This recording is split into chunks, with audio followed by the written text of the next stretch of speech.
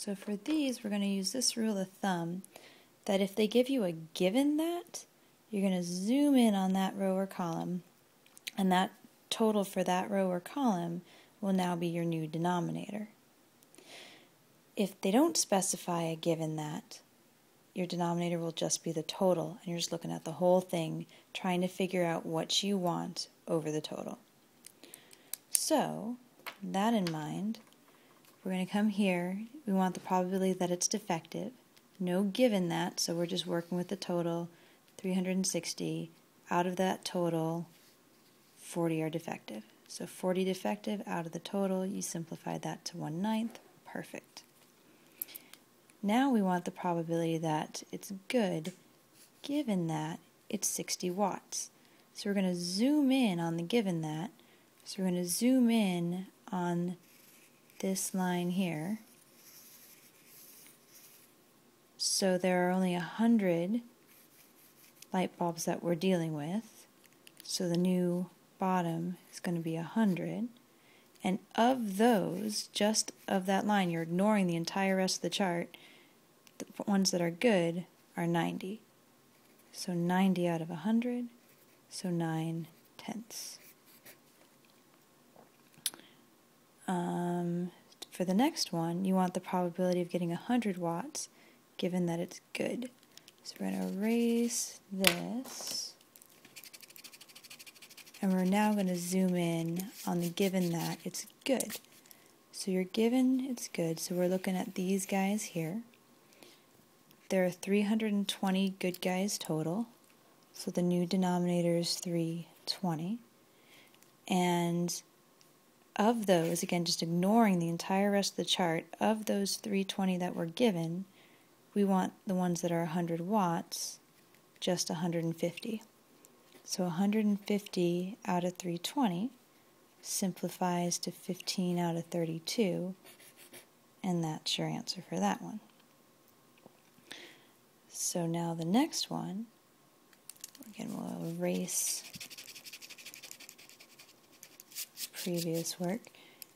And now we want to zoom in on the given that it's not 60 watts. Alright, fine. So we're given that it's not 60 watts, which means it's either these or these. So there are 100 plus 160, so 260 total that we're zoomed in on.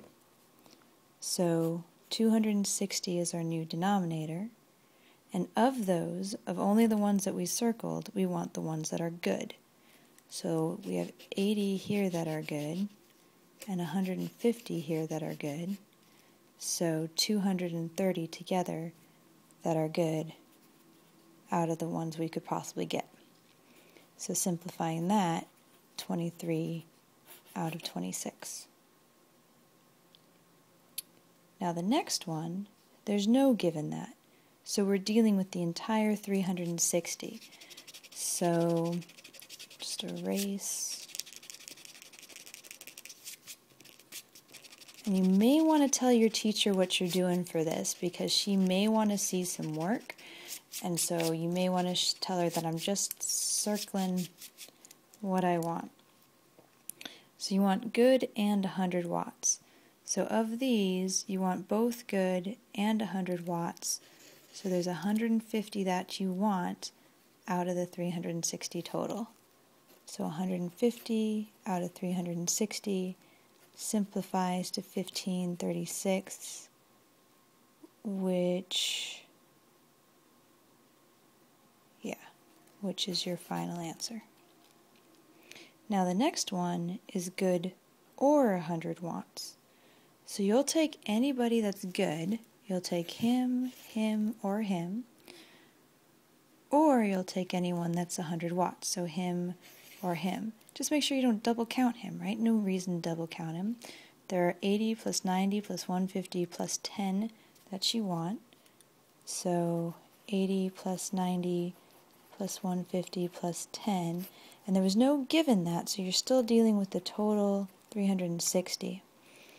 So 170 plus 150 is 320 330 out of 360, which simplifies to 33 out of 36, which simplifies to 11 out of 12. So 11 out of 12. For the last one, alright, so we're going to erase the work for the first one. And then we have a given that again. So given that it's not defective. So not defective, in other words, good. So we're zoomed in on these good guys. There are 320 good guys. That's our new denominator. And of those, how many are 20 or 60 watts? So just out of the ones we're given, we want the ones that are 20 or 60 watts. So there are 170 total that we want out of the 320. So 170 out of 320 is 17 out of 32, which you got here, and she gave you credit for, which means she's good without you showing the work. So hooray, yes.